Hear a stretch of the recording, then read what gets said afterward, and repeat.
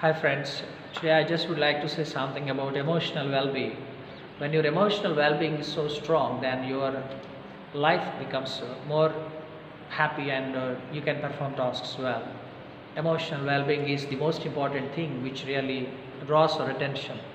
And this is something that people do neglect about, and we have to be more conscious about whether we are so well emotionally, or do we get any influences from external forces, be it friends and the people whom we have been associated with or else acquainted with recently. Emotional intelligence is a different concept from emotional well-being. Emotional intelligence could be appropriately described as something that one can handle and balance life when things go in different direction. That's altogether where you can apply your logical thinking and critical analysis to get rid of the risk that you must be facing at the moment.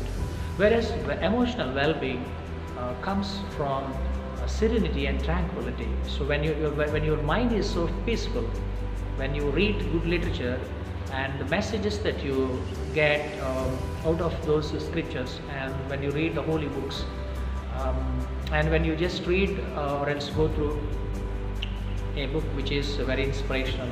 Sometimes we browse through the books in the libraries, and we even experience some important lessons from the people too.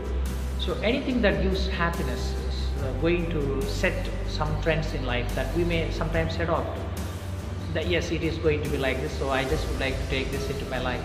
So emotional well-being can be best explored with appropriate understanding of how people behave with others and how people take certain decisions.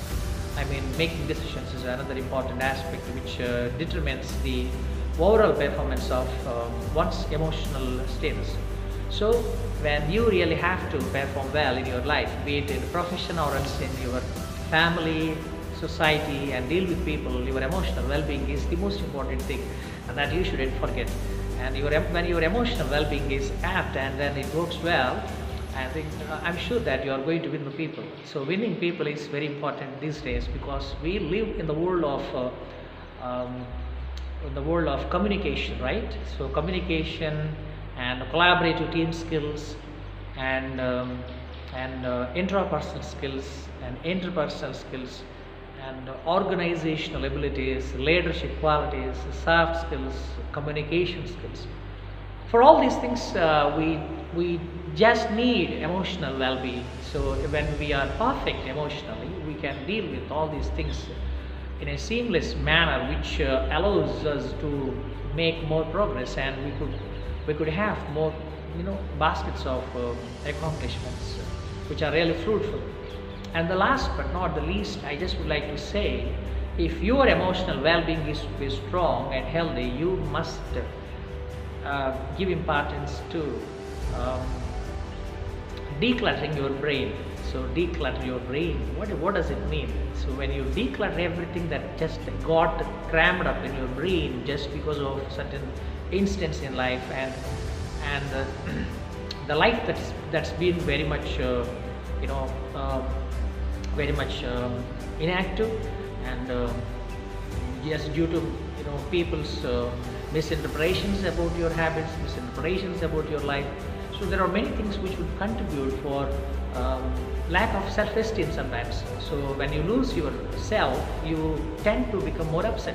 Okay, so that state is not good for making decisions. So emotional well-being can best be practiced with good time management, okay, and having good bunch of friends, and reading good books, preferably those which the books which would inspire you from time to time, and spending with family members, as well as reminiscing the previous good age-old incidents which gave you a lot of happiness.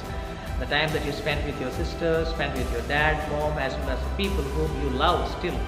Such things will help you. And above all, have passion about life, because passion is like fuel.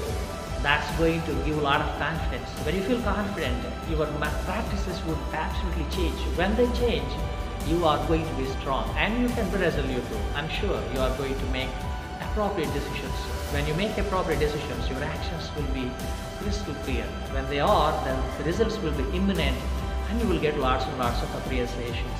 Okay, so I think this is something that I just wanted to share with you about emotional well-being.